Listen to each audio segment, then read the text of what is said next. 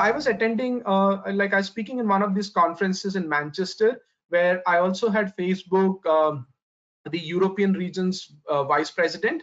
So he was speaking about how people in UK are doing business outside UK, and how businesses outside UK are doing businesses with the people in UK. And I'm sure the same statistics, this is close to 70 to 80%.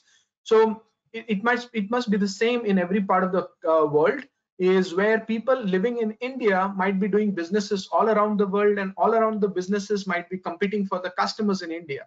And that gives you a hint that the competition is global and the opportunity is also global. So the next competition that you have may not be coming from your next door neighbor, but it might come from some other part of the world, and that might be a competition that you can look at it. So today in COVID times, what we are looking at is some doctors who are very, very senior doctors.